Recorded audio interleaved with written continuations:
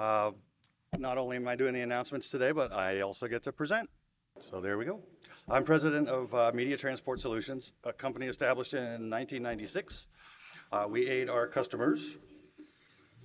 Get a little high gain there. Can we turn that down? Thank you.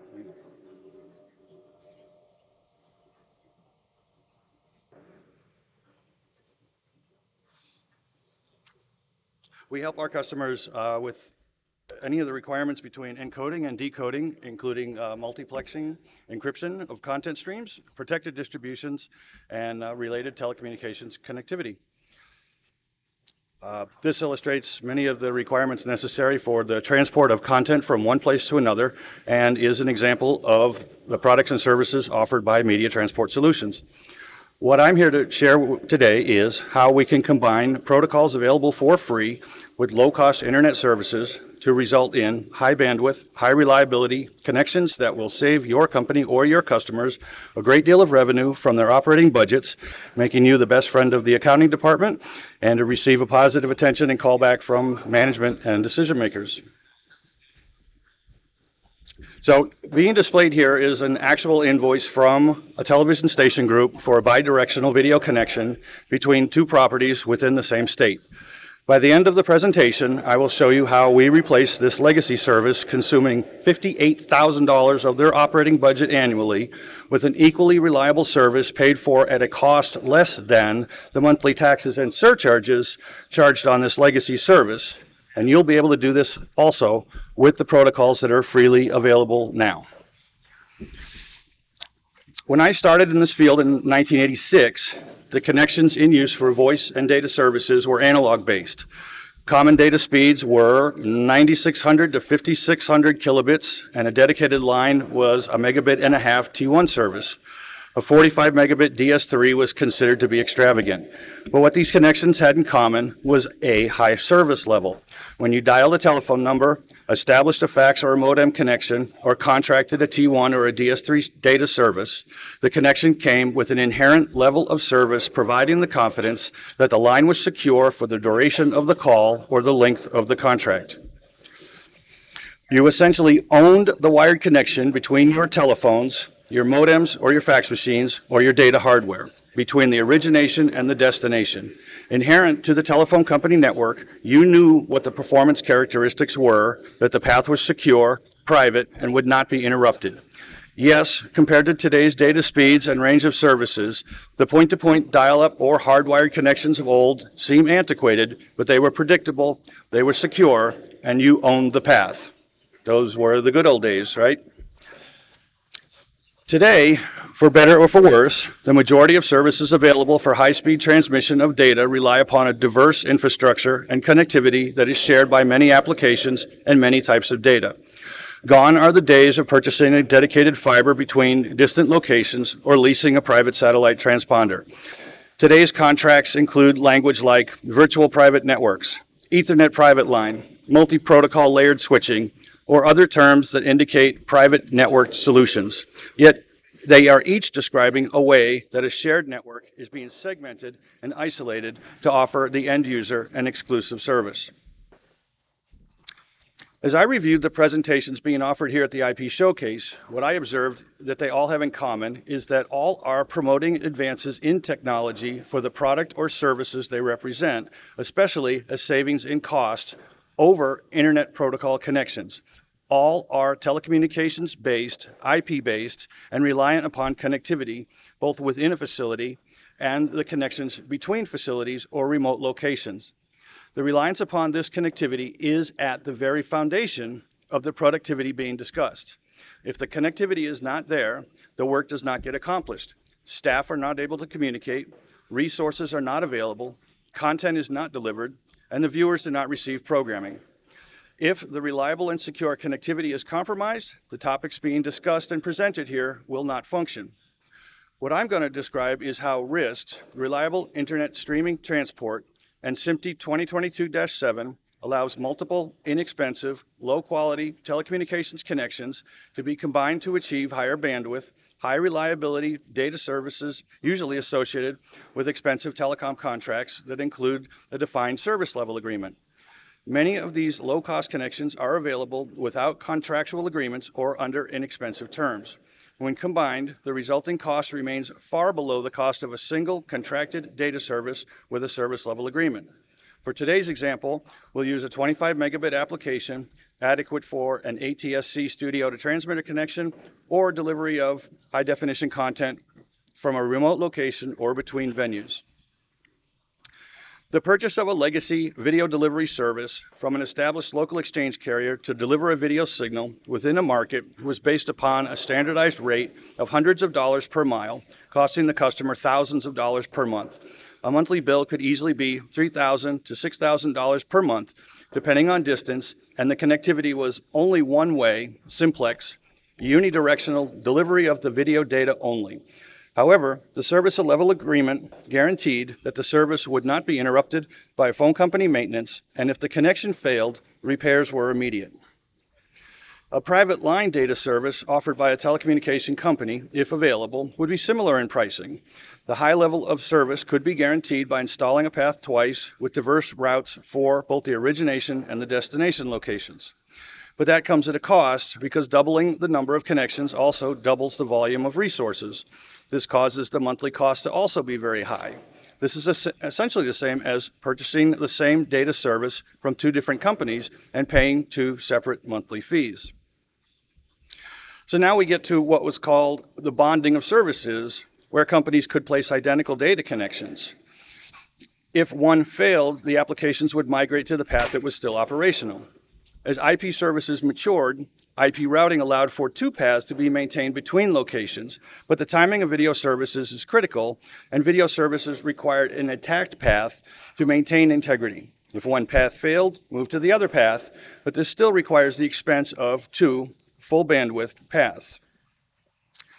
The Society of Motion Picture and Television Engineers addressed limitations in packetized video delivery by defining what became the 2019 SMPTE 2022-7 Standard Seamless Protection Switching of RTP datagrams, which defines requirements for multiple redundant streams of RTP packets to allow for the creation of a single reconstructed output stream through seamless protection switching at the RTP datagram level. How's that for a mouthful? If you would prefer, the Wikipedia description is a standard that describes how to send digital video over an IP network. While both don't sound that exciting, what that means to us is that we can use low-cost connections to deliver the data that represents video without the requirement for engaging in expensive, high-cost, contracted connections. In 2017, a group formed within the Video Services Forum to begin work on RIST, Reliable Internet Streaming Protocol. The goal was to create a secure and interoperable protocol between professional broadcast manufacturers' products that would enable previously non-compatible devices and platforms to seamlessly share content across the public internet. This was achieved in 2018, and since then, the additional features and capabilities have been added to the RIST protocol, including encryption, pre-shared and rotating keys, null packet suppression, high bitrate capabilities, and what I'm here to talk about, link aggregation. A very common public internet connection that is easily available in most areas today is a basic cable modem service. Benefits of a cable modem service include reasonable cost, reasonable throughput, reasonable availability, and common use practices. The downsides of a cable modem include security concerns. It's a shared infrastructure, and you never know when the service will fail or the provider will conduct maintenance. A customer has no established level of service. A cable modem can be used to deliver video services, but without a service level agreement, the connection can degrade or drop at any time without recourse, and there's no requirement for immediate or urgent restoration of service. In this context, a fiber ISP is similar to cable modem service, initially launched under the name Fios and now rebranded under different names as territories are sold or fiber to the home services roll out in new areas. Reliability and service concerns are similar to cable modem, but the download speeds are much higher and only a slight increase in the cost. One of the very first available and easily deployable internet services was copper-based DSL. Where available, digital subscriber line speeds are contingent upon the distance between the end location and the telephone company office. Their performance can easily degrade in bad weather or completely if a line is cut or during a power outage, and again, no SLA requiring urgent repair. Cellular modems are another low bandwidth option, but not a solution for streaming content, but can be used for packet delivery up to the limits of the subscriber's data plan. If the transmission speeds are low, packets are dropped, or the data plan is throttled, or connectivity is just not available, there's no recourse for the lack of service. And I should be clear about the promotion of 5G services advertised today. These do not successfully scale to the streaming applications related to broadcast operations. We calculated that for the transmission of even a 5 megabit transport stream 24 hours a day over a 30-day month, over 1.6 terabytes would be consumed. Not terabits, terabytes, and we'd be hard-pressed to find a monthly cellular plan that would support 1.6 terabytes.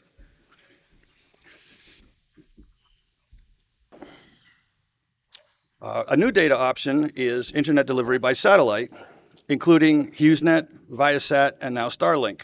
But challenges for delivery of content with satellite delivery for broadcast video applications include bandwidth limitations, high latency, and the switching between satellites as the providing satellite's orbit changes. Both cellular and satellite ISP can be used to complement full-time or temporary use applications, as I will demonstrate, but not effective for full-time reception of broadcast applications just yet. For those not familiar with WISP, wireless internet service providers are found most in expanding rural areas and often provided by electrical utility and electrical contracting companies. WISPs use licensed and unlicensed frequencies to deliver impressive up and download speeds to small antennas placed on subscribers' homes or businesses. These act as geographically shared networks at very affordable prices, often a third of a comparable cable or fiber modem service, and are not found in the same deployment areas as WISPs. This service is fairly reliable and an excellent choice for low-priced, high-bandwidth internet connectivity. So what I've displayed is kind of a selection of mediocrity without a compelling reason to reliably switch to any one of these as a primary connection for professional broadcast operations. But what I can illustrate is that by applying RIST, we can switch to a combination of these connections for less than the cost of a dedicated private line and achieve the same bandwidth and the same level of service reliability as a contracted service without the high monthly cost. Connecting RIST-enabled devices at each location implements SMPTE 2022-7, which is integrated within RIST as part of the family of protocols that define RIST. IP packets routed between the connected devices will take advantage of the configured paths, regardless of the transport method or medium. The packets don't recognize a difference in the physical path. The packets are traversing a virtual private network established between the 2 points. They are divided between pathways based upon available bandwidth, and the reassembly of the packets are in order at the distant end. If a packet is lost or arrive late, a missing packet can be requested to be sent again to be played out on time. If a path is determined to be too congested, it's slow or not in service, the other paths will accept an increase in the packet traffic, compensating for the performance of the slower or the degraded path. This is transparent to the user, who is not required to intervene, while the RIST algorithms compensate as necessary. Some instances of RIST implementations do include alarming and notification functions to alert the user if a path is not performing as intended. Other software packages, such as those now available from AlvaLinks, provide deeper real-time network analysis on every aspect of a shared network and the unrelated data that your content is sharing the network with. Now to some examples. If we pick a remote location, like a television broadcast tower, and we find that our research determines that we have a choice of DSL connectivity from the local telco, a cable modem from the local cable provider, a wireless internet service from a local electrical contractor, and an option for cellular or satellite. In this instance, use of the cable modem and the WISP are adequate. Independently, each offer enough download bandwidth to support the video application to the location. Applying RIST will ensure the application is supported across both paths. Should one path fail, like if the local cable company takes the area with the cable modem down for overnight maintenance, or a car accident knocks down the connecting utility poles, RIST will seamlessly migrate packet reliability to the operational path of the WISP transport without user intervention. This application maintains 100% uptime at a combined cost of, let's estimate, $250 a month, which remains far below the cost of a dedicated 50 megabit Ethernet private line or MPLS connection with an SLA prices exceeding more than $1,000 a month. Another example, this time combining a configuration that's more complex with cellular and satellite. A difficult location, maybe the broadcaster has an IP radio or a microwave connection, and they want to also use a wireless internet service provider and add cellular and satellite as a backup. But you don't want to stream over the cellular connection because of bandwidth caps, and the satellite internet connection has bandwidth limitations as well. A storm is passing and the throughput of the IP or the microwave radio is degraded. During the configuration process, using regular router configuration rules, we've previously specified that the IP port for the cellular path is rate limited to a couple of megabits. Applying a similar rule to the IP port designated for the internet satellite path, rate limited not to exceed a few megabits. Collectively, the combined path of the IP radio, the WISP, the internet satellite, and the cellular modem can maintain the necessary 25 megabit throughput.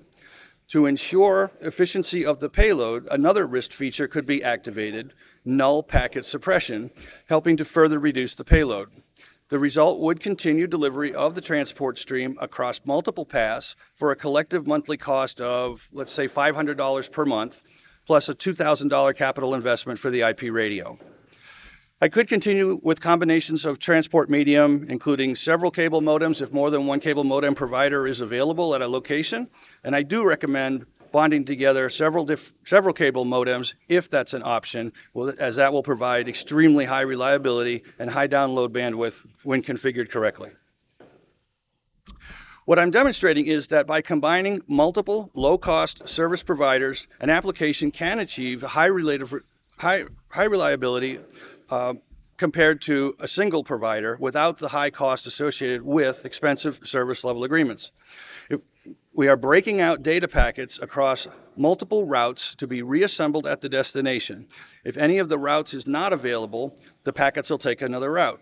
If a packet is lost, delayed, or corrupted, a new packet is requested and delivered to ensure the resulting data stream is intact. We accomplish this by taking the least expensive route, but duplicating that least expensive route multiple times, not by traversing the most expensive route only once. The result is that we deliver an intact transport stream to the destination for a cost at least 50% lower than the initial cost of a dedicated line. And another reason that RIST contributes to savings? RIST is free, provided under a RAND-Z agreement, resulting in no licensing costs. I did say at the beginning of the presentation I would show the differences between the initial customer invoice and the resulting service invoices. We started with this, $4,800 a month, $58,000 annually, and we concluded with this, $620 a month plus $50 a month for the WISP.